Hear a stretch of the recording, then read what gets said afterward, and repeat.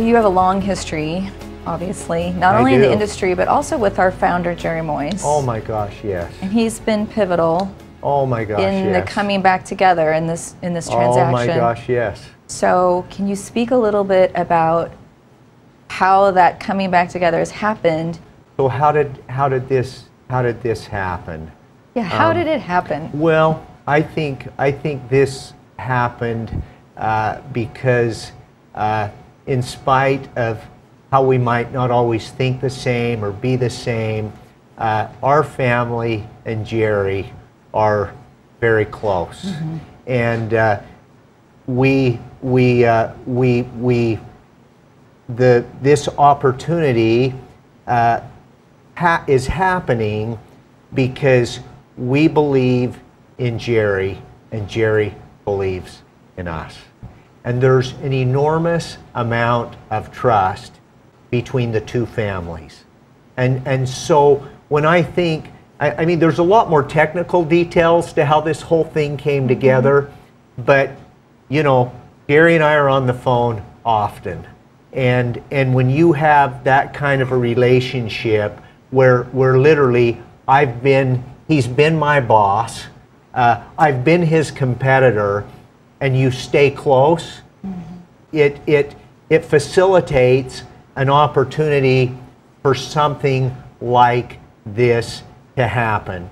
Swift has had some misfortunate events as far as in the last few months, and I don't blame that on anybody as far as, you know, Jerry's role and Jerry not being the CEO and you know and so forth, because everybody is trying to do their very best. Swift's board has tried to do their very best.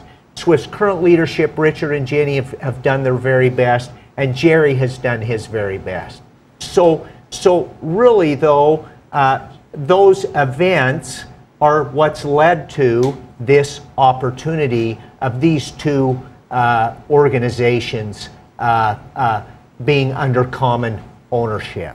So really, you know, I go back a long ways with Jerry, as you know, Deborah, and I think I've talked enough about the past, other than I want everybody to know that literally these two families, we were together long before either one of them came to Arizona. So I just want to leave that with those that are listening.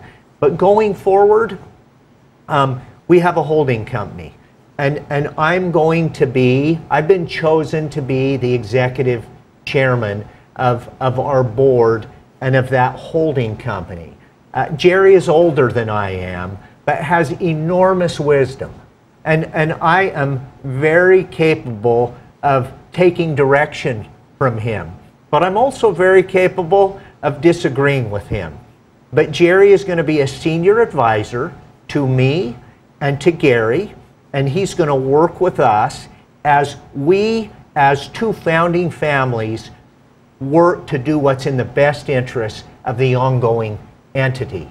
So really, that's how I see the roles being. I mean, between Jerry's wisdom and between our family's wisdom, my wisdom, whatever you want to describe it as, we have a lot to offer to help these two brands be the very best that they can be.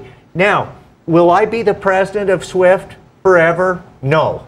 But I am dang sure going to be the president until I feel like we're in good enough hands for somebody else to be that president. So that's how I'm thinking about that role. Will we always be somewhat involved? Yes. I mean, this is our life. This is what we do. This is what we enjoy. People would probably call us crazy, but you know, it's in our DNA, it's in our blood, and we are absolutely passionate about it. And hey, I've been around Jerry more in the last few weeks than I have prior, and I can assure you that he is as focused and as intense and as accountable as what I've described I am. So I'm excited to have my old boss be able to sit in a role where maybe he doesn't have as much responsibility as I have, but he has the ability to tell me what he's seeing, what he's thinking, what he's believing, and then I'm in a position where I get to, absorb that. Gary also gives me lots of advice. My brother Keith gives me lots of advice. I get advice from a lot of people. Our leadership teams give me a lot of advice, and then I get to give them the same. So I'm absolutely positively looking forward to Jerry's input and help as we try and work to make these companies the very best they can be.